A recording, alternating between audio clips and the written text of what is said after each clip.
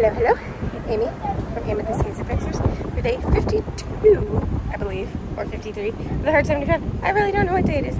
I've lost all track of time on this cruise. We are here in beautiful Belize, and late start. It's 1:40, and I'm doing my workout.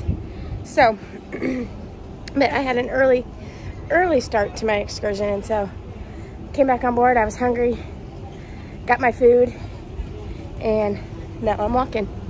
And it is beautiful out here today.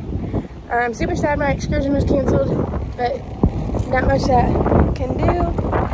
And yeah, just gonna keep on doing my walking. All right, see y'all later. Bye, y'all.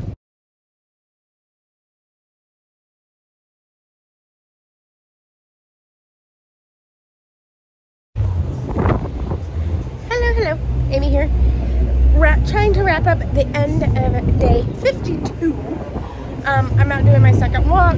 I still need to do my 10 pages of reading, and then finish my water, and that's about it.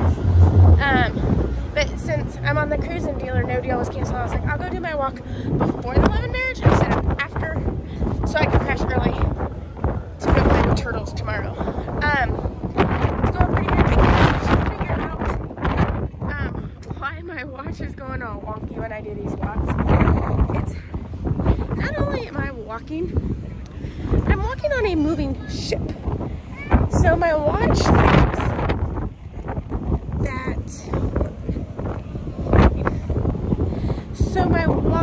thinks that I'm moving extra fast, because it's taking the movement of my coordinates of where I'm moving on the ship to how I'm walking on the ship.